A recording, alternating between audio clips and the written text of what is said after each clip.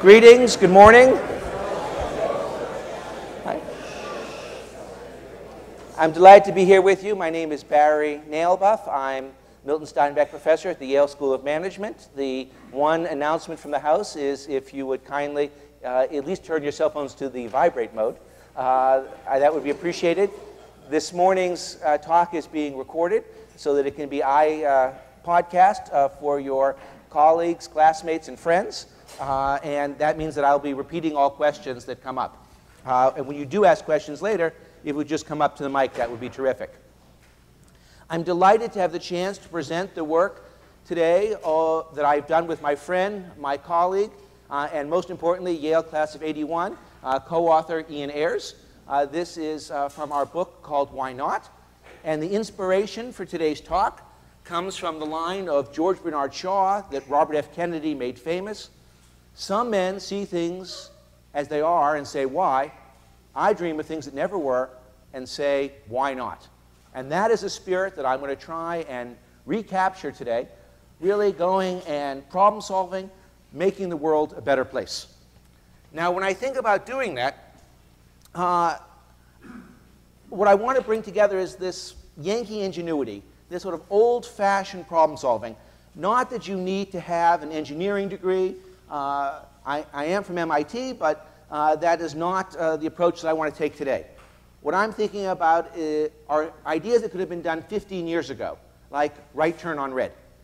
In fact, actually, right turn on red, for the most part, does not exist in Europe. Now, I know why England doesn't have right turn on red, but...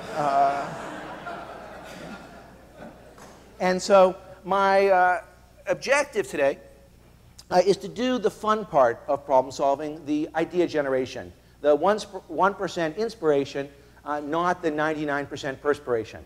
I know how hard it is to make ideas happen. In the time we have together today, I'm going to focus on coming up with great ideas. So my objectives are to inspire you, to help really energize you to go out and solve problems, leave this world a better place than we found it. I want to give you some tools that'll help you do that. Because to the extent I can help routinize, mechanize, make formulas, make simple approaches to coming up with original ideas, that's going to make your job easier. That is, I'd like to be as non-creative as possible in being creative. So the more that I can mechanize the creative process, the easier it will be. I'm not trying to solve all problems, but I hope that we can solve many of them this way. Of course, I want to have fun. We're here on a Saturday.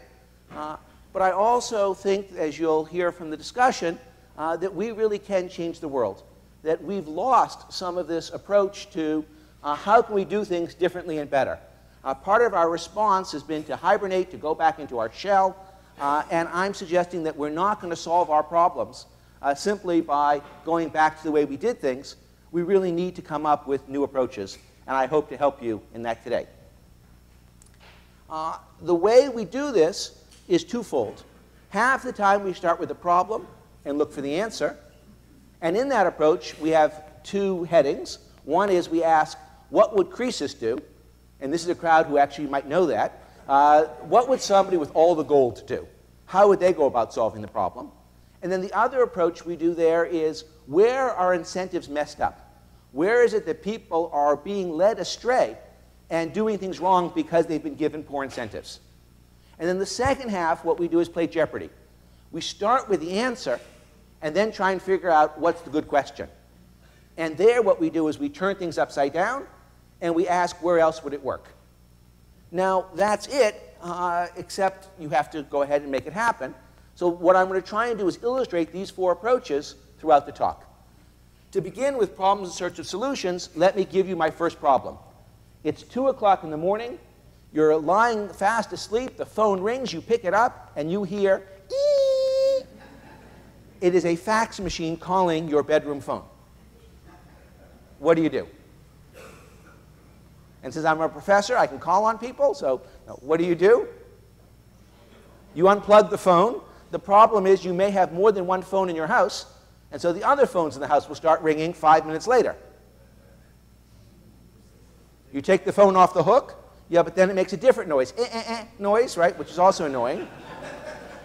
Sir? Turn on You turn on the computer, so that is, if you're really talented, you can kind of give your own back, and we're teaching that actually now in the language department, faxing.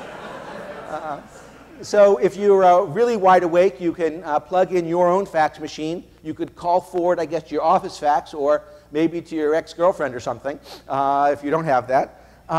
Okay, so those are some solutions. Now, I claim none of those are really great solutions. So what I'd like to do is have you take this perspective of what would Croesus do, and for our modern day Croesus, we'll use Donald Trump. So how would Donald Trump solve this problem? Buy the phone company, okay, you know. By the way, actually when Howard Hughes was in his hotel and he decided, this was before the VCR, and he wanted movies to play, he actually bought the TV station in Las Vegas, called up the general manager and said, tonight let's watch Casablanca. And so, in fact, that was the originator of the VCR. So goodbye the phone company. What do we think he actually would do?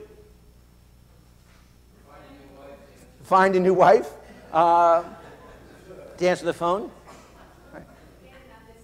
Get an unlisted number, but it wasn't that this person was calling the number by mistake, because it wasn't they knew his number and was calling with a fax. It was a mistake. I think the answer is he'd hire an apprentice, right? And somebody else would answer the phone for him. The problem with that approach is that we can't do that, right? It's not affordable for us. It's a great solution, it's just not practical. So the question is, who can we hire to be our apprentice? Who can answer the phone for us? An answering machine. The problem is an answering machine doesn't necessarily know which calls to let through and which ones not. An answering service, so doctors use that. And in fact, even the phone company could supply it because we don't need it that often. Or it could be outsourced to Inner Mongolia. They're awake at that time. Okay. So we've already come up with much better. I think we can go further. Who do we know is up at that time who could screen our calls for us for free? Outsource. Well, that's what we did. We outsourced Inner Mongolia. No, but who do we know will do it for free because they're up? Teenagers, yeah.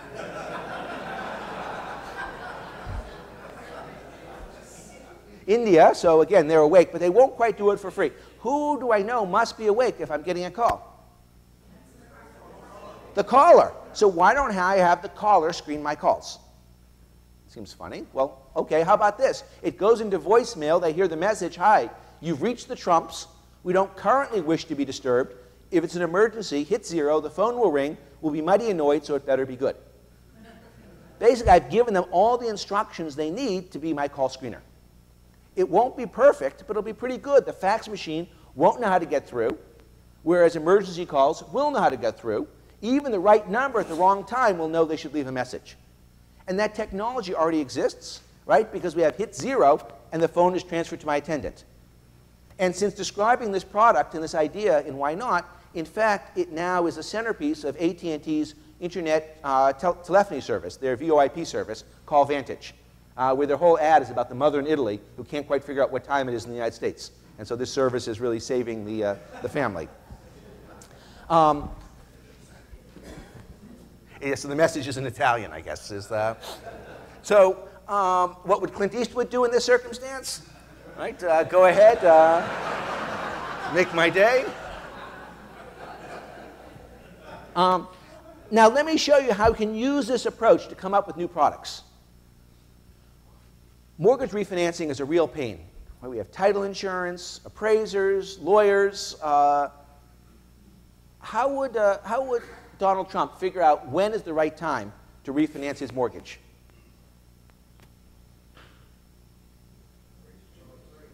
I'm sorry, sir? When rates, but how does he know that rates are cheap now as opposed to what the yield curve is going to look like, how long the maturity is left on his mortgage, the cost of refinancing? I think it's pretty clear. He'd hire a group of MBAs to look at what the whole yield curve is going to be, the maturity of the mortgages, and figure out when the right time to refinance is. Buy some software. Okay, but hire Greenspan, now that he's available. So Trump might hire Greenspan. Who could we hire to figure out when we should refinance our mortgage? The bank, right? They're the obvious person. They have all the data. They have our mortgage. They know how long it is remaining, what the interest rates are. So that says we have a new product, the auto refinancing fixed rate mortgage, where the bank refinances our mortgage for us when rates drop. How many of you would like that product? Okay, so I've got 30, 40%. That'd be a heck of a market share. Now, I bet there are some bankers in this audience, right? And so what is your problem with that? Cuts into profits, okay? Right? So did I say that I was going to give this away? No. I'm going to have the bank charge me for it. And they could charge me for it when the rates fall. They could say, look, I'm going to charge you an extra half point up front for this option. I'll charge you $1,000 when we do it. Or, I think better still, I'll split the savings with you. When rates fall by 1%, I'll cut your mortgage by 0.5%. And so, basically, instead of you having to worry and leave and and try and find the bottom, don't worry about that. You'll get close to the bottom. You'll never be too far away from the market. And that way, I'll never have to think about the problem. And so what we've done here is created a new product, a one-way adjustable mortgage, a mortgage which basically goes, if you want, 1 to 2. And the way we did it is we start off with a solution that comes from a Trump-like customer, and then try and modify it so that it's practical and economic.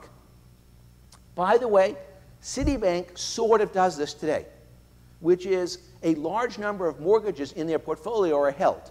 And if you call them up to refinance and they happen to be holding your mortgage, you don't have to go through all the trouble. They just do something called a modification.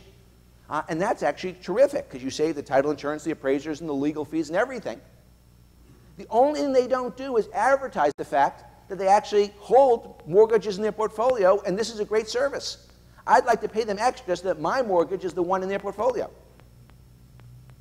So the product essentially is there. They just have to now tell us about it. Does it work the other way when the mortgages go up that they automatically? So does it work the other way that when rates rise, they would refinance your mortgage? So you think, oh, that's crazy. You know, why? Of course I wouldn't want to do that. Now that's called, in one sense, an adjustable mortgage, which goes up with it. The other, and you could even have an adjustable mortgage, which goes up 1/2 as fast, which would work. And they could give me a discount on that, so a semi-adjustable mortgage, if you'd like. You could also imagine them paying you money to refinance your mortgage when rates rise, because essentially they've lost money and they can incentivize you to pay off your mortgage, which you might be able to do. My point that I want to emphasize here is that in doing market research, we often go and try and follow the customer, do anthropology work in terms of looking at how people are using products in their home. And a different way of doing that is, instead of focus groups and market research, look at this customer in your head. Look at this incredibly empowered Howard Hughes, Donald Trump-like customer. Think about how they would solve the problem, and then go and make it practical. And I did this exercise just last week with Delta Airlines. And here's what we came up with to show you. How would Donald Trump get to the airport? Well, we know that answer. He's driven in a limo. And how does my wife get to the airport? Well, I drive her and drop her off. But that doesn't quite solve my problem. I'd like the closest thing to that would really be valet parking, so that essentially I could go right up to the gate, not have to worry, or right up to the curb, deal with the bags, and they can bring my car away, and then they know when I'm coming back. They could actually have it there for me. And in fact, they could even park it in a distant lot, and it could be cheaper than, in fact, parking right next to the terminal, because I'm away for 5 days. And, you know, restaurants have valet parking. Why not airports? Okay? And you could start with that maybe for the premium travelers, the business class travelers. And it turns out for Delta, they've actually laid off so many employees that they now have a very large underutilized parking lot right next to the Atlanta airport. And so this may be the one bright moment in that. Okay. That takes us through the first tool, the what would Trump do, what would Croesus do. Our second tool is to look where incentives are messed up. And as soon as you find the problem, you know how to fix it. So the whole challenge here is finding the problem. If I told you that all restaurants were all you could eat, what would you think about that? It's why we have an obesity problem. Okay? So essentially, you would have an incentive to eat too much. And by the way, we see that at Yale, right? The freshman 10 or 15 in terms of as people come in and go to these all-you-can-eat dorm cafes. If I told you gasoline were sold on a all-you-could-drive basis, what would you think? Well, you'd be great if you were driving a Hummer and you're driving very long distances. But actually, same problem of incentives, right? That you'd have incentive to drive a car that was not fuel efficient, and you'd have incentive to drive too much. So we can understand that would lead to crazy incentives. Well, think about how insurance is sold. Insurance is sold on a all-you-can-drive basis. The price of insurance is the same if you drive 10,000 miles or 100,000 miles. Actually, there's a reduction if you drive below 7,500 miles, and it's a 15% reduction. But between 10,000 miles and 100,000 miles, same price. And in many states, insurance is more expensive than gas. Now, having recognized the mistaken incentives here, what's the obvious solution? Sell it by the tankful, so you could include it with gas, actually, which is Andy Tobias's proposal. Or what else could you do? By the mile, right. Pay per mile auto insurance. We do that already with car leasing. Because if you go more than 10,000 miles, they charge you 25 cents a mile or 50 cents a mile. And they just look at the odometer. Or it could be done via GPS positioning systems. By the way, women drive half as much as men, get into half as many accidents, and still pay the same amount for auto insurance. So at least half of you in this audience should be very excited about this product. Exactly, and the other half are being subsidized.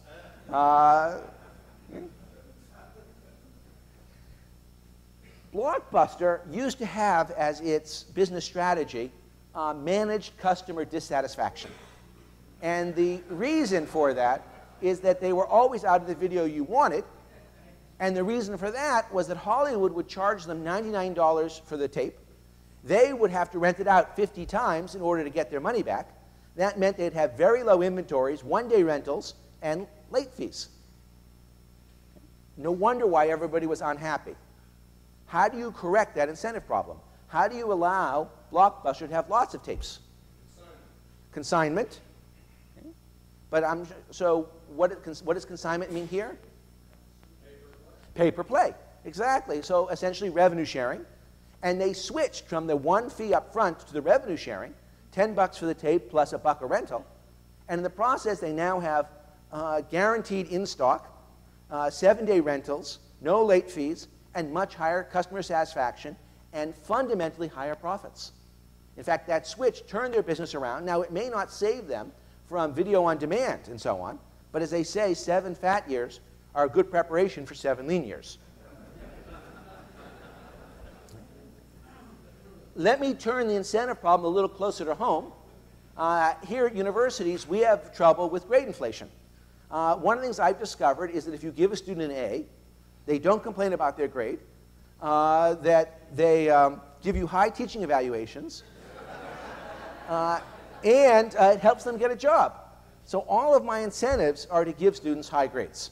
And of course, when everyone does that, in the end, grades don't mean anything.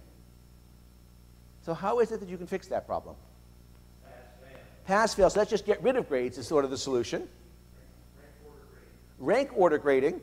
So make the grading so fine that you're not allowing me to make everybody number 1.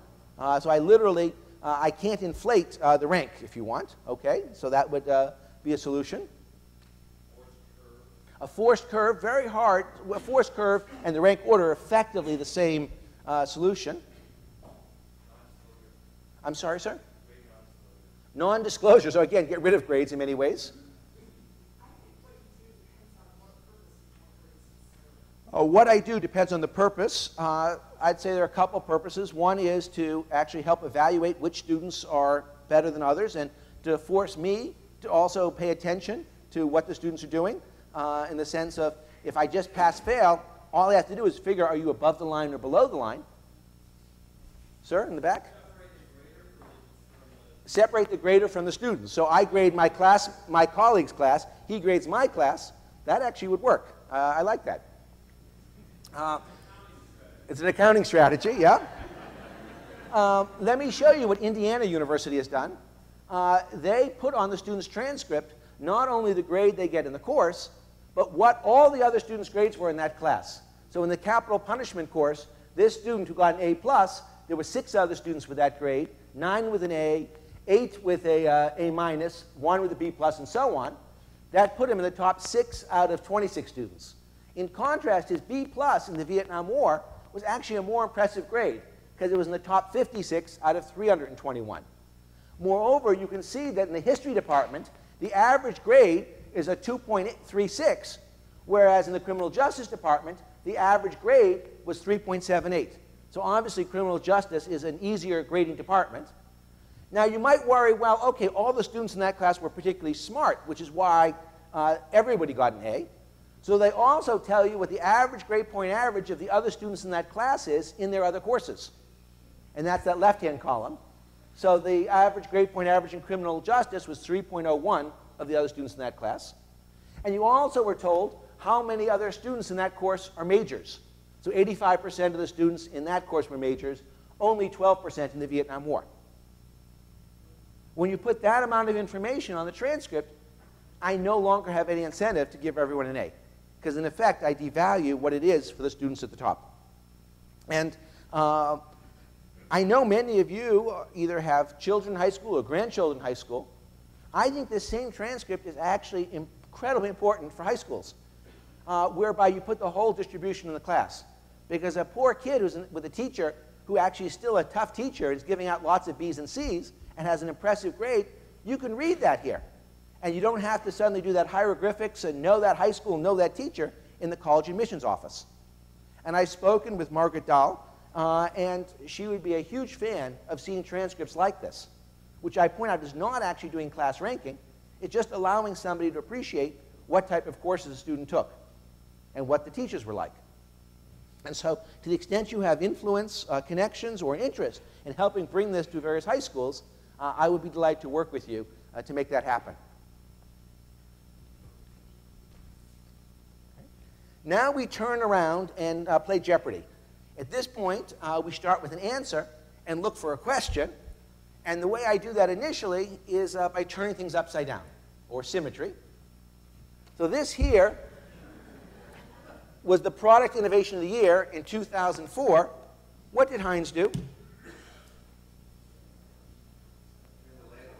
Exactly. Many people say they turned the bottle upside down, but I already stored my bottles that way. So my view is they turned the label upside down and made a fatter lid. And of course, in the process, sell a lot more ketchup, make people happier, and change your theme song from Carly Simon's Anticipation to No Anticipation. Target, or Target, has their whole ad for their pharmacy about turning the medicine bottle upside down so that you have a better way of reading what the medicine is, what the contraindications are, whose medicine it is, and they believe this is going to dramatically reduce the number of mistakes that people make in terms of taking medicine. Yes?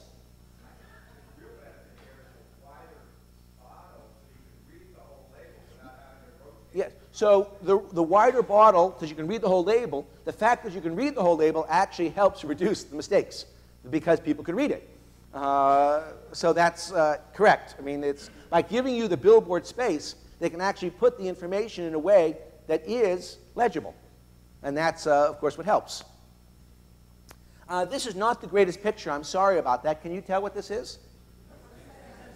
It's a Christmas tree that's upside down. It's hanging from the ceiling, which, of course, as you'll note, allows the ornaments to really float very nicely.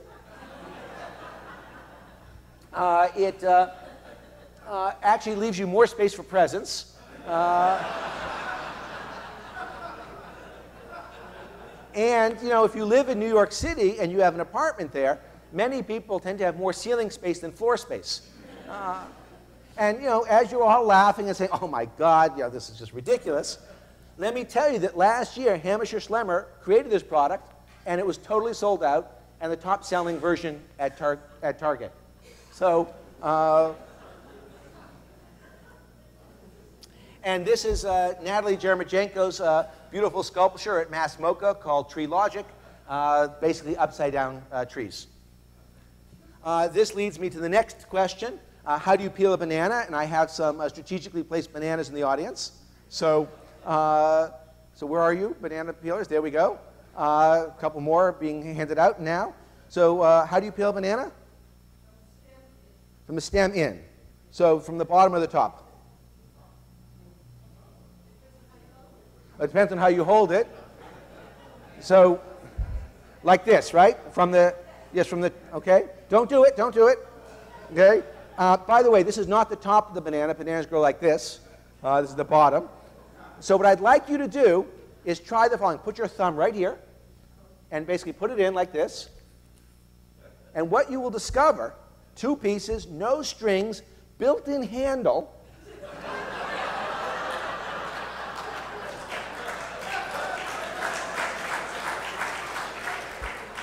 And your first bite is perfect because it's ripe, it's great. And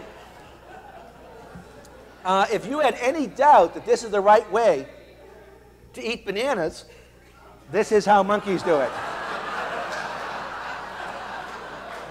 And you know, you might think they know something about this.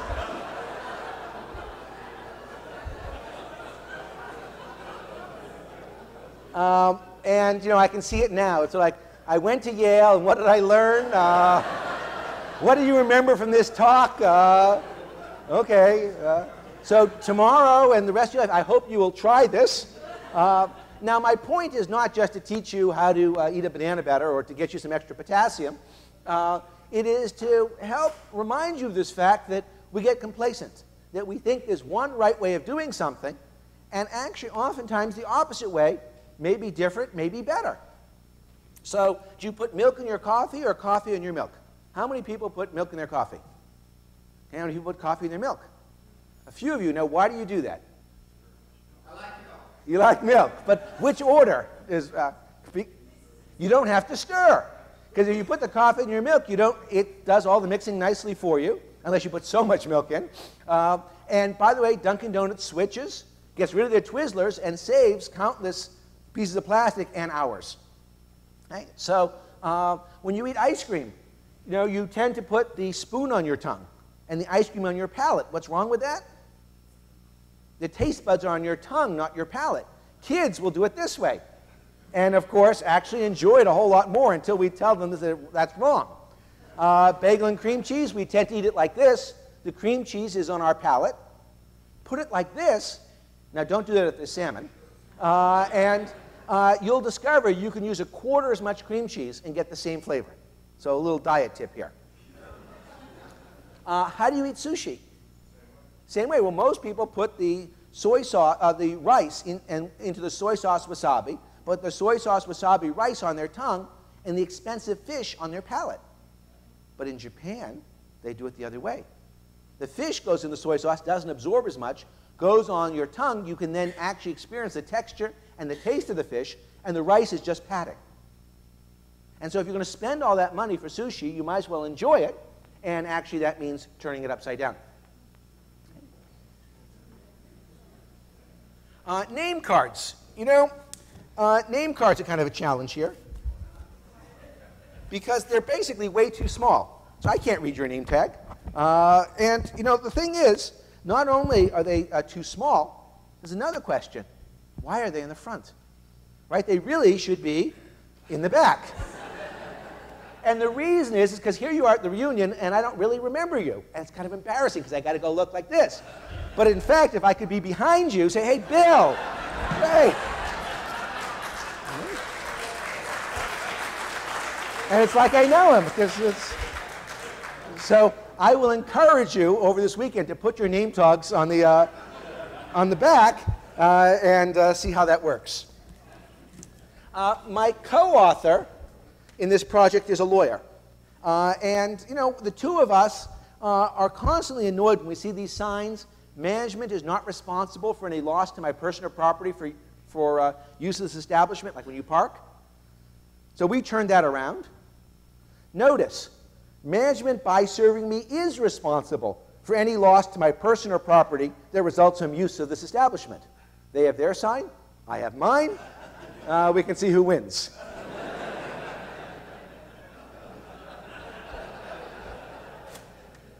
And he is a contracts lawyer.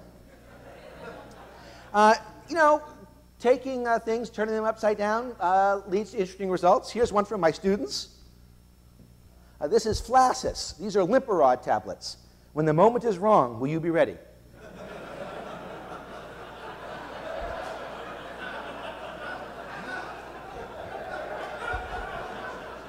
You think there's a market for that? I don't know. Maybe you shouldn't turn everything upside down. A microwave. What does a microwave do?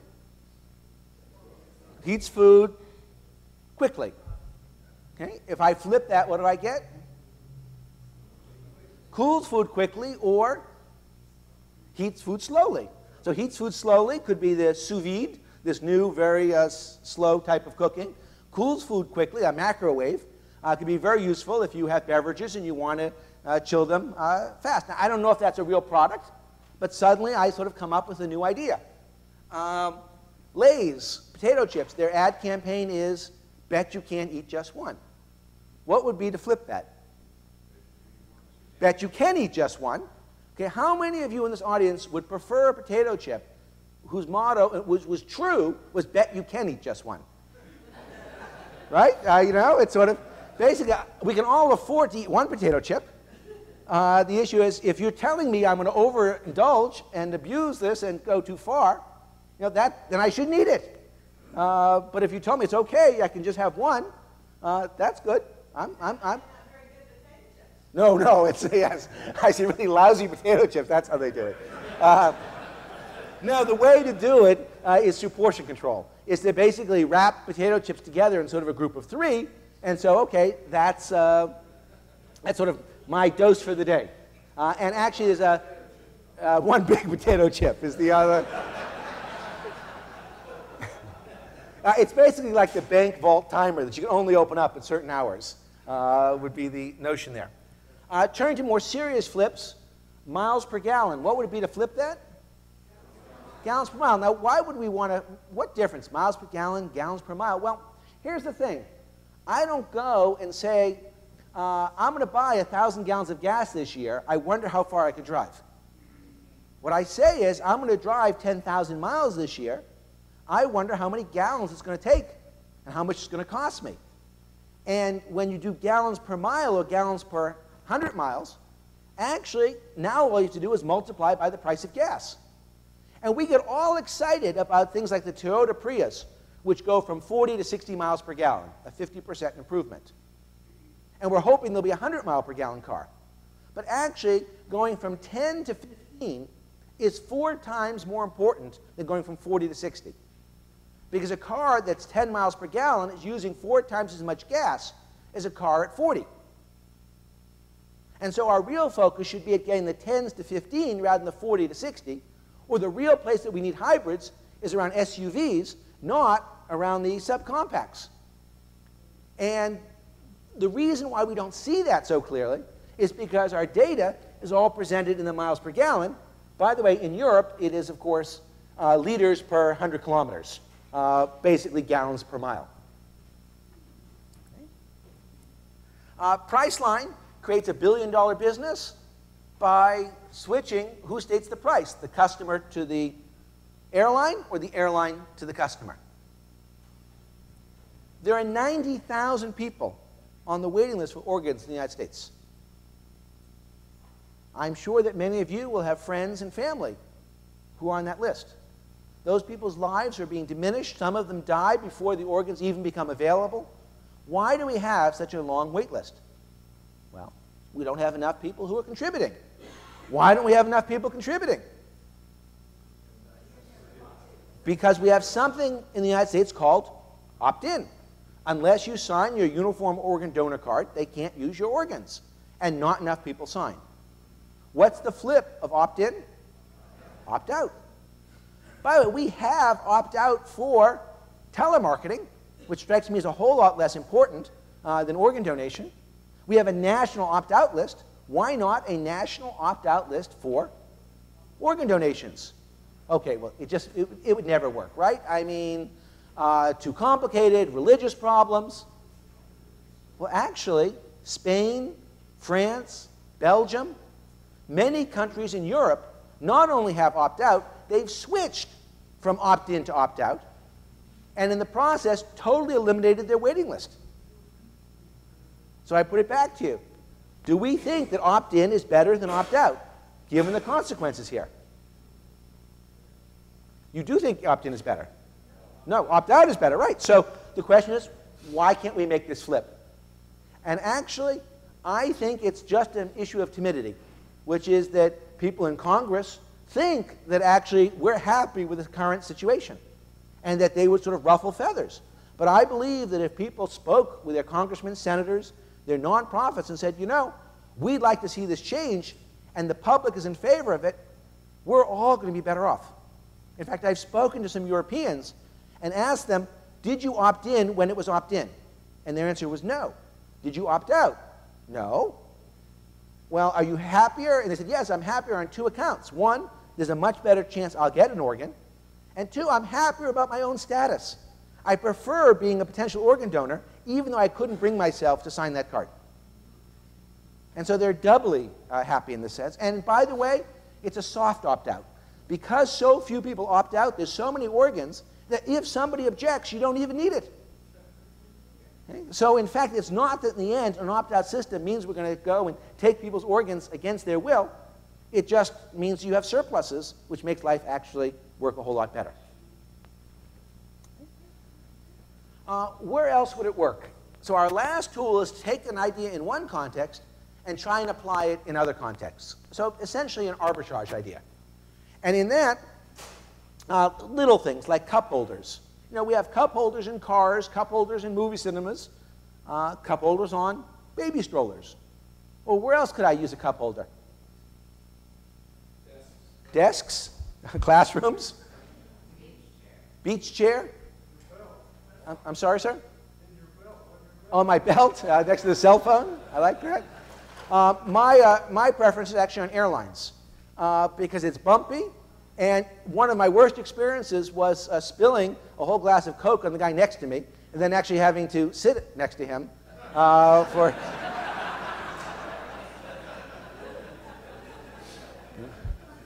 fighting with the elbows. And by the way, there's one airline which does this. It's Air France. They have a hole in the tray table, which the glass fits into.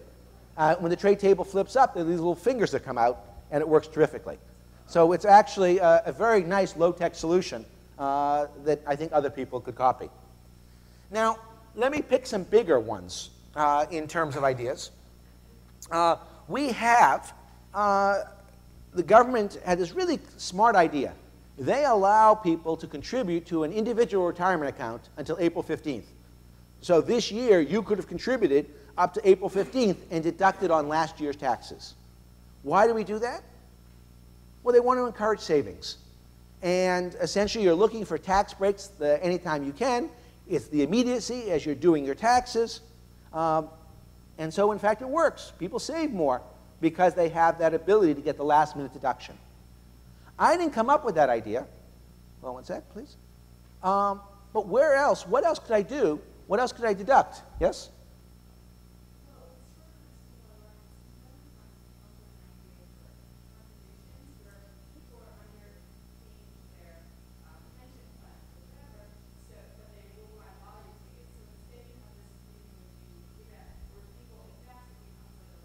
Okay.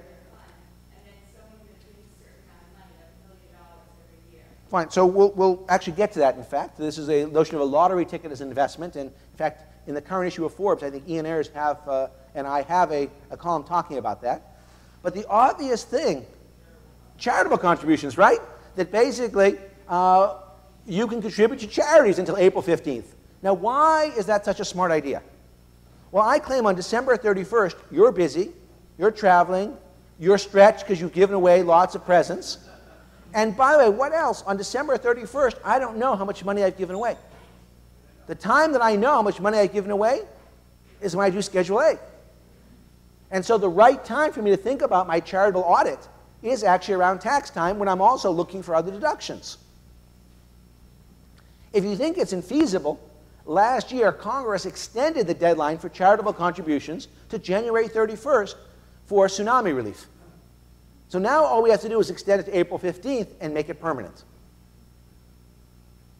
So I don't come up with this idea. Somebody else, brilliant idea, extended deadline. And then just ask, what else could I apply it to? And as part of that, by the way, we can create a new national norm.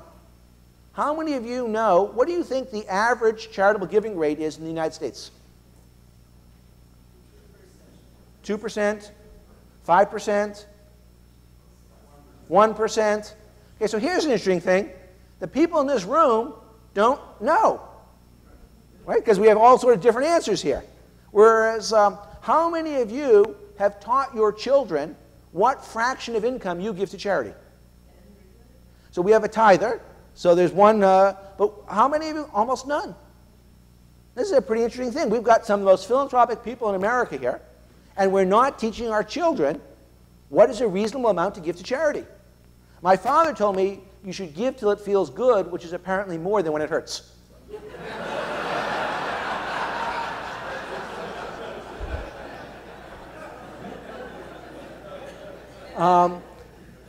I actually think this is a failing, that we should be teaching our undergraduates this. We should have a national conversation. The national average is 2%. But if we, and half of that goes to religious organizations, half non-religious, it seems to me that we teach our kids about tipping. We should be teaching them about what an appropriate amount to give to charity is. And part of that is understanding what we do as a country, which means when we move the tax date to April 15th for charity, the IRS can publish for each income and each age group what those averages are.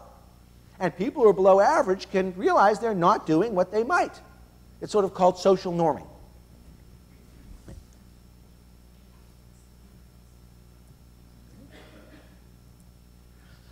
Another example of taking an idea from one context and applying it elsewhere, the Catholic Church has this interesting mechanism. Before they elevate somebody to sainthood, they appoint an advocatus diaboli, a devil's advocate, somebody who must make sure both sides of the arguments are being heard. In Judaism, before you convict somebody of a capital crime, there must be a non-unanimous vote, which is kind of funny, right? If you're going to fry the guy, you're going to want it to be unanimous. But no, they say there should be somebody who plays the Henry Fonda role in 12 Angry Men. And then 12 hours later, 24 hours later, it's okay then to have the unanimous vote. In Shakespeare, we have the court jester who can speak up to the king. In the UK, we have question time. So I didn't invent this notion of the devil's advocate, but it seems to work in a lot of different contexts. Where else could we use it that it's not currently being employed? Boardrooms. It seems to me we don't just need a lead director, we need a devil's advocate director. Or that position could rotate around. That essentially there isn't enough discussion, that you want to be viewed as loyal because you want to be in the information loop, but at the same time, we don't always get those challenges. Now, many good CEOs will do this as a natural course, but not always, and not mechanized. I will tell you that in our tenure discussions, we often know that a candidate is going to go through, and so why annoy your colleagues and let us really have the discussion that we should? Because they'll just get you next time. And in fact, I'm embarrassed to say, but Stanford has advocated a devil's advocate policy in their tenure review cases. And really, it leads to much better discussion. I've tried to do it here, at least for my own part. In terms of the boardroom, Turo, the garden equipment company, actually has institutionalized this. And before they do any merger or acquisition, they have a blue team come in and present the other side. And generally that team loses. But it makes for better discussion, and they don't always lose. So I will encourage you in your organizations to think about how you can have somebody play this role. You can do it in all sorts of, at each meeting, have somebody designated to do this. The Yale Alumni does it that way, where they go in and act once a year all their... So David Swenson's Yale Endowment has somebody challenge each investment that is part of that. And by Israeli intelligence does something similar. So we know it's a useful tool in other contexts, and what I'm suggesting is we can apply it in many more places. This here is one of the most successful inventions of the 90s. It is the spin pop. It was invented by two postal guys. It's sort of the Donald Trump lollipop liquor. It spins and you hold out your tongue, okay? So you don't have to do a whole lot of work. I mean, because it is that effort. Now, this is a pretty good answer. It was worth $15 million to the guys who came up with it. And there's the patent for it. And the question is, what other questions could I answer with this? Toothbrush. So it turns out that not the guy who invented this, but the guy who marketed this, John Osher, walked up and down the aisles of Walmart, said, what else could I do with this? And basically came up with the spin brush, which he then sold to P&G for $450 million. Okay? So an answer, but an answer to the wrong question, or a good question, not a great question. Okay? But we can do better still. So there's another product that uses the same motor that had $200 million in sales last year. So you know the answer, you just have to find the question. What is that product? Razor, and that's a vibration, not a spinner.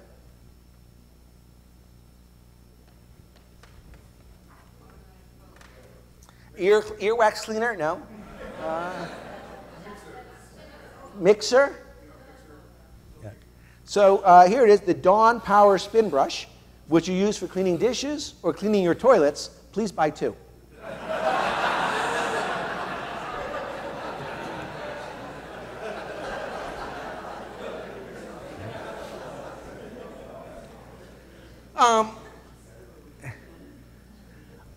One of the things I believe in terms of getting folks to talk about ideas is really having an open source movement for ideas, where you share your ideas, you comment on other people's ideas. The problem with most suggestion boxes is you put the idea in there and you never quite know what happens to it. And so what I'm going to propose here is something, a website I created called whynot.net. I'll encourage you to go visit it, where people put up their ideas and share them, discuss them, improve upon them. The most popular idea there is better brake lights that shine red and bright when you slam on the brakes. And then somebody else says, well, why don't they change color? Why don't they go from green to red? Why don't they flash? Oh, let's not just have a visual sign, let's have an audible sign. Let's have a rear-facing horn. And so when I slam on the brakes, the horn will also go off backwards. And somebody says, well, we could have horns with different sounds. Sorry. Thank you. Excuse me.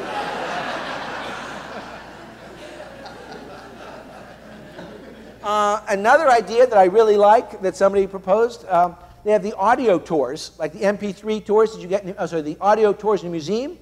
Let's convert those to other places.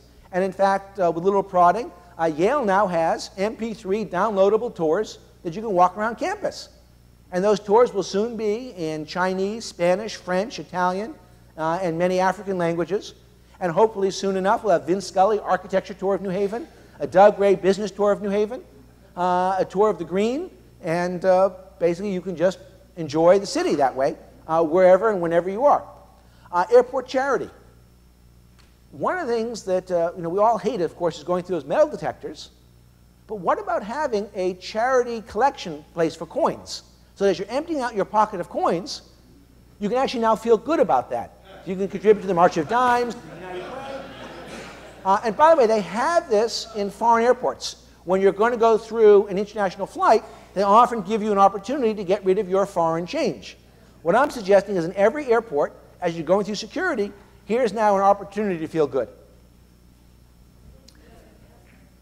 We brought this idea to Yale internally, and Yale employees were given opportunities to talk about ways to improve Yale. And my favorite, and the one I think you'll like, is allowing you to co-invest with the Yale Endowment. Right? How many of you would like to do that, right? 2 hands here, I can see that. Now, David Swenson responded that he doesn't want to have to invest thinking about taxes. Okay, that's a fair point. So we get some feedback, and so then the response is, well, what about 401k plans? And somebody else says, well, you shouldn't put all your 401k plan with your employer. And then somebody else says, well, actually, it's not really with Yale. It's sort of with private equity, real estate, stocks. So we're actually not buying the stock of Yale. We're actually buying a very well-diversified portfolio. And in fact, I think allowing employees, especially union employees, to put their pensions and 401k plans with the Yale Endowment would do fabulous things for labor relations. Because when the endowment grows, they'll actually be cheering it and rooting it along rather than saying, no, this is a time for a labor action. Alumni as well. And the money's already there. How convenient. So I encourage you to encourage the Yale administration to go and make this happen. I've been involved in a few why nots. The first is home equity insurance.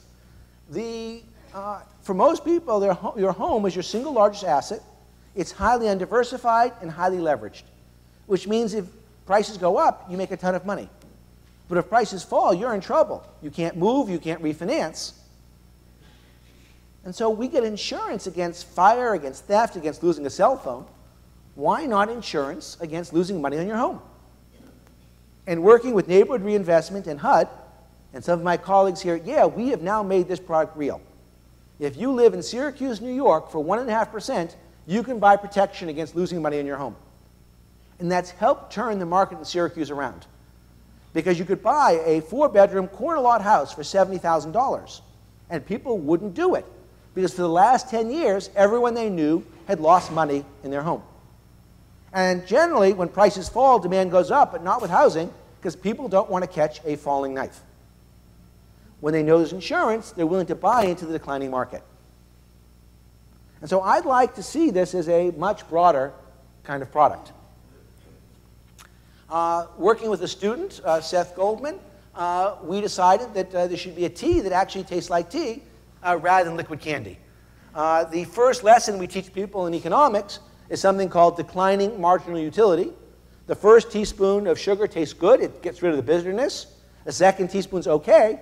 But by the time you put in 10 teaspoons, especially of high fructose corn syrup, you've made it liquid candy, nothing that tastes like tea. And so we decided that we would make a tea with just a very small amount of sugar. That was now 8 years ago. I'm pleased to report, maybe even bragging, that in the current issue of Consumer Reports, we are now the top-ranked iced tea in the market, that we're actually the #1 product in the Natural Foods channel.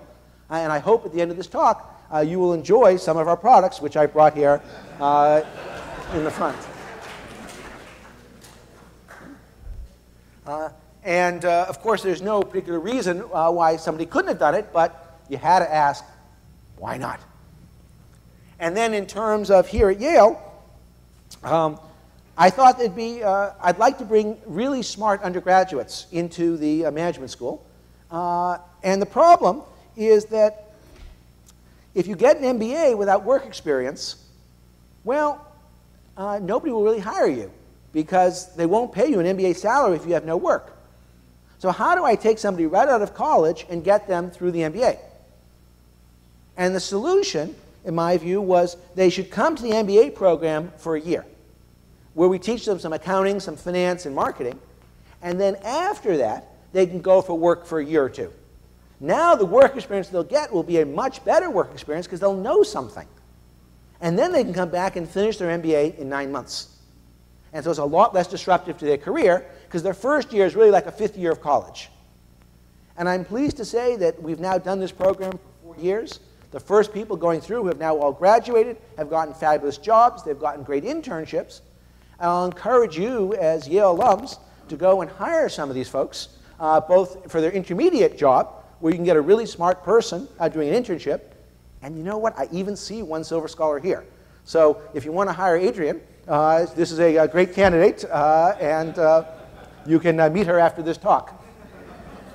I also think that we could do something really clever with maternity MBAs. Every time a woman leaves the labor force to have a child or get an MBA, this is very disruptive to her career. So why not do a twofer? Go and have a kid and get your MBA. The idea would be that we design a program that you could do over 2 years, 3 years, 2.5, your call, where we'd be a little bit more flexible in terms of how many classes you take.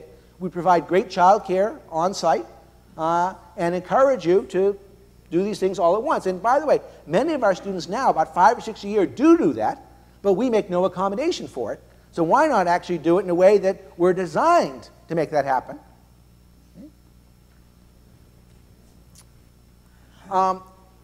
Let me end just with a lesson, a mantra from Gandhi. You must be the change you wish to see in the world. I hope you will work with me in bringing some of these ideas to reality. It's fun, it's possible. You just have to say, why not? Why not indeed? Thank you very much.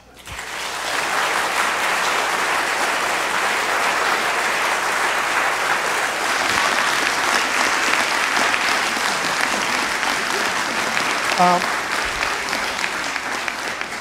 couple other little announcements. I think we have time for 1 or 2 questions. And if you want to ask questions, if you'd be kind enough to come up to these microphones, that would help. Also, after the talk, I do have some copies of Why Not and some of my earlier books, Co-opetition and Thinking Strategically. We'll do some revenue sharing where some of it goes to me and some of it goes to the Alumni Fund. And so I'm happy to help out that way too. Sir. Could you talk a little bit about problem identification? And let me just give you an example of what I mean. Where you talked about refinancing mortgages, maybe the problem might be how do banks and customers share profits? Mm-hmm. Or another example in your talk, where you talk about how do I find a devil's advocate to put on the board? The question might be how do we create a devil's advocate culture? So my question is, can you talk a little bit about identifying the problem? It is... And let me say, the Why Not website is also part of changing that culture. There are a lot of people who are why notters, I'll call them, out there. And they kind of get beaten down. Oh, if this was such a good idea, why hasn't it already happened? Or what's something called WIC-SIC. We couldn't, so you can't. And when you discover, you know, somebody else had that idea. Maybe it really isn't so crazy. There's nothing wrong with it. Or the big problem is oftentimes you have an idea, but you're the wrong person for it. So one of my favorites is colored salt. I think it'd be a great product. But if I brought it to market, in the end, all I'd be doing is test marketing for Morton's. Because if it worked, they just go and make it happen. And so part of this culture is getting people to talk about ideas, commenting on each other's ideas, not having them be black boxes, creating the mechanisms which allow us to develop people's skills as generators, commentators, or if you like, devil's advocates. In terms of thinking about how to do the revenue splitting, my general view is that, and this is from Co-opetition, there's 2 activities in life. There's creating value and there's capturing it, both of which are challenges. We tend to focus too much on the capturing value as opposed to the creating value. And so if, in fact, with the refinancing mortgage, the point was not to take money away from the banks. It was away from the title insurance guys, the appraisers, and the lawyers. Sorry about that. And once I made that pie bigger, now we're going to share it. It doesn't matter to me how we share it between customers and the bank. And then we'll take these 2 and then we'll be done. Sir, ma'am? Hi. I came to your talk 2 years ago, and I just wanted to tell you I was so inspired by your talk. When you ended your talk with what could we do new at reunions, I came up with an idea, and I just wanted to share it because it's happening today. At the time, I was worried about the state of the world. It was not very long after 9/11. And after listening to the professor, I thought, wow, I'm surrounded by all my fellow alumni who are talented and capable. What if we all work together to try to create change? So my classmates and I talked about it, and we're having a meeting at this reunion at 2:30 in WLH Harkness Hall today. And I want to invite all of you to come to try to create Yale project teams to make the world better. So I hope you'll come and join us. WLH 230? At 2:30, room 120. Room 120. Thank you so much. Thank you. Wow. Professor Nalebuff, what are you doing in New Haven when we really need you in Washington? We have a social security system. There are a few other 50ths here, where after the baby boom generation, a smaller number of workers are going to be supporting a larger number of recipients. Are we doing something wrong, and what do we need to do to fix it? Yeah. So let me say, we actually do try and work on very big problems, a la Social Security, Mideast peace, and so on. To your comment about culture, part of, I think, what we need to do is also solve manageable problems where the solutions are pretty easy and show that we can actually make changes, and then we move to the intractable ones. Yeah. I have some things that we've done in terms of Social Security. One is I believe all pension plans should be opt-out rather than opt-in. That the default for people, so at least the 401k plans can be working much better, and those defaults should not be into 2% contribution and should not be into money market fund. They should be 6% contribution into all equity funds. Secondly, we've had this proposal that actually lottery tickets, half the money goes to education. We'd like to see the losing part, that 50 cents, go into a person's own savings account. And the reason is that basically we don't reward people for savings. We don't make it kind of fun. And so here's the deal. Save a buck, 50 cents goes into your account, you have a chance of winning $1 million, and there's some amount that covers an admin. And so trying to find ways to take what people are already doing now and saying, how can we use that to actually help themselves?